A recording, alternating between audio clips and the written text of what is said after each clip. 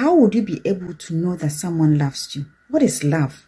Love is a very broad word which entails a lot, but people use it out of context. If someone is telling you that they love you, they have not been with you for a long time, and they say they love you, what does it mean? What have they seen in you that they think they can love you? How would they be able to know that they truly love you or not? They have not seen a lot about you for them to make that decision to love you. If it's only by the feeling, then that means the person is wrong. If you are saying you love someone based on your feeling or your emotions alone, that means you are wrong. Love is not about the emotions. Love is not about feeling that butterflies in your stomach when you set your eyes on the person. That is not love. Love is a decision that you make. It is a choice that you make to be with someone. If you only base on your feeling, when the feeling switches, how are you going to tell the person that you love them? Because your emotions are no more there. That is why so many people can easily come and say that I don't love you anymore, because they use their feeling to tell you that they love you. But if you decide to be with somebody, it is a decision to be with that person, even if it is difficult for you to love the person. When you choose somebody, no matter what happens in the relationship, you will still be with that person. That is a decision that you have made for yourself. So if we say that we are going to love someone, we are loving that person based on our choices. I choose you and no one else. No matter what happens between us, it is me and you. We'll go through it together. But if you love the person and it's based on your emotions, your feeling, you will love the person. When you're not feeling that emotions anymore, you cannot love the person. What is love? Love is kind. Love is not boastful. Love is not self-seeking. When you love someone, you trust the person. When you love someone, you protect the person. When you love someone, you support the person. You be with them no matter what. If someone cannot forgive you and forget about the past and move on, and always recording your wrongdoings and throwing it on your face, that means there's no love. If someone is arrogant, does not respect you, how can the person say that they love you? There is no love. You don't need a third person to come and tell you that there is no love. They use the love word because it's very short and simple. I love you. But the actions that goes with that love requires hard work and determination. If you're not determined to work things out with your partner to grow together, no matter how hard the challenges ahead of you may be, and when one person is sick, you can easily abandon that person to friends and families to take care of them. When they become beautiful and you run to them, there is no love. If your partner is in dire need of something you have and you cannot give, you prefer to use it on your own, to use it on yourself. It is self-seeking. You're always looking for yourself. You're always looking after yourself and not your partner. How beautiful would it be when you're looking after your partner and your partner is looking after you? That is why they say 2 heads are better than one.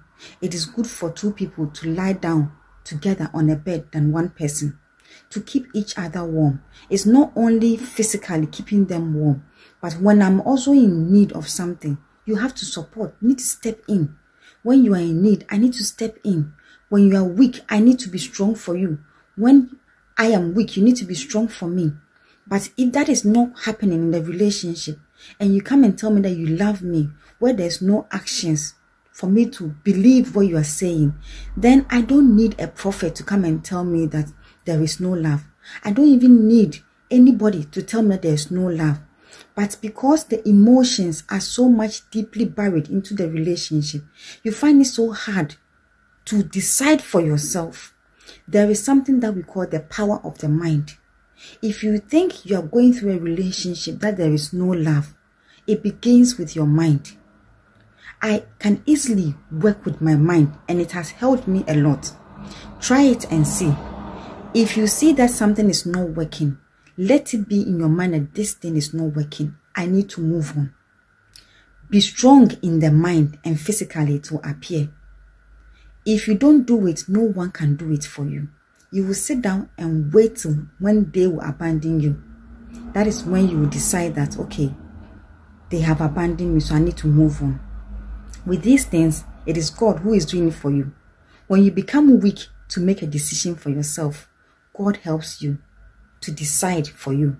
And He drives away people who are not good for you from your life. Don't run after them and bring them back, because you'll be bringing in a disaster into your life. Allow God to take full control over your life. So many people are good, but they don't get good in return. And they say, I'm not lucky with relationship. You are very lucky with relationship. Just that you are attracting the wrong people. You are encouraging the wrong people in your life. When they are not good for you, they go.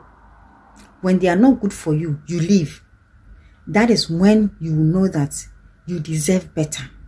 But if you keep on entertaining them, if you keep entertaining bad people in your life, you always attract bad people.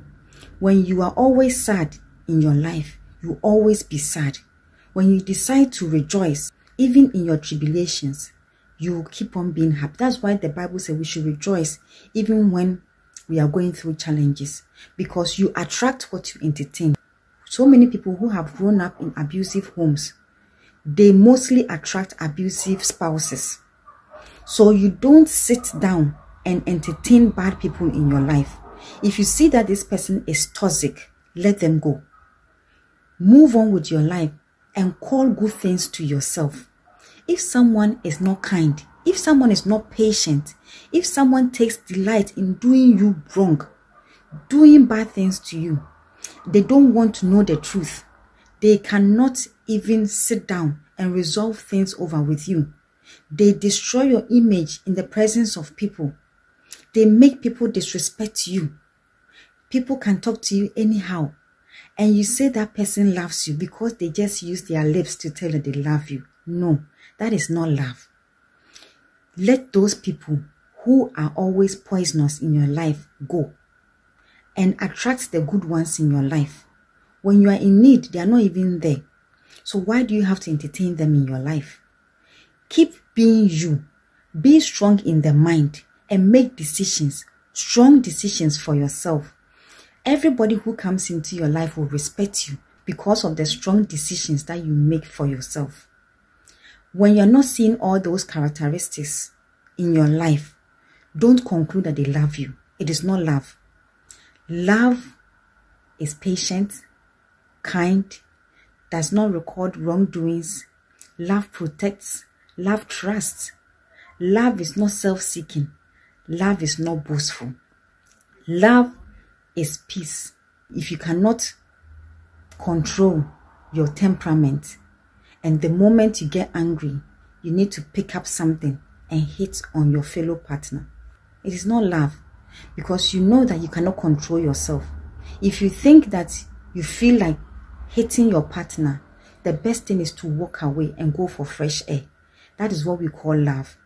If they are angered and they easily can hit you physically, that is not love.